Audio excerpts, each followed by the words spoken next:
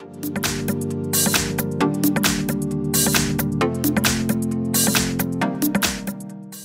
everyone, in front of me I've got a HUAWEI P50 Pro, and let me share with you how to reset network preferences on this device.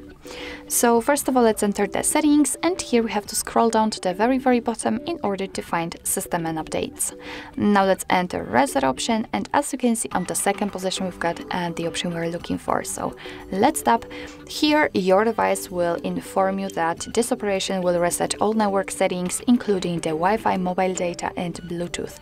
So if you are ready, tap on reset network settings. Here we've got the information that this operation cannot be undone. So it's up to you if you want to reset network settings. I want to, so simply tap on reset network settings, and as you can see we've got the information that the network settings have been reset successfully.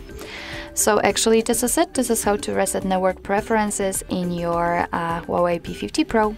Thank you so much for watching. I hope that this video was helpful, and if it was, please hit the subscribe button and leave the thumbs up.